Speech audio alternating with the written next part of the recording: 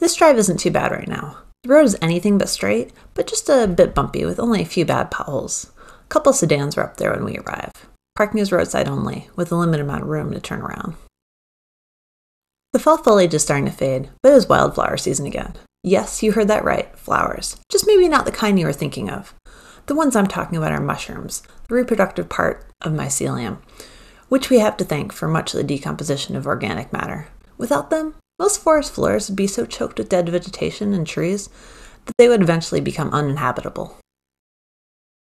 Just like plant flowers, mushrooms transform spectacularly and are full of surprises and special abilities. You can find more details about a couple of the ones here and trail and fill below. We actually found this mushroom by our driveway when we got home, and it's supposed to be quite tasty before it hits the drippy state. But it has a compound that will make you intolerant of alcohol for 72 hours. This spiky ball opens into these Mario-style mushrooms.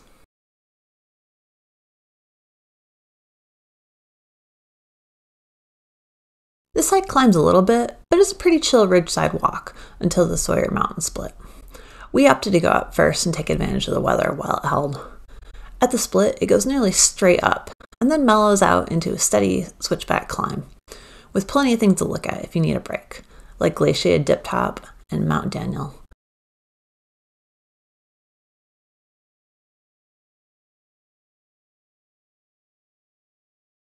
It is a fairly easy summit for the area, considering the kind of views you get. You're right on the edge of the alpine wilderness and not far from Thunder Mountain Lakes, but this area had a very different feel to me. As you approach the top, the trail wraps around the backside of the mountain and feels more like a goat path, squeezing through the stubby trees.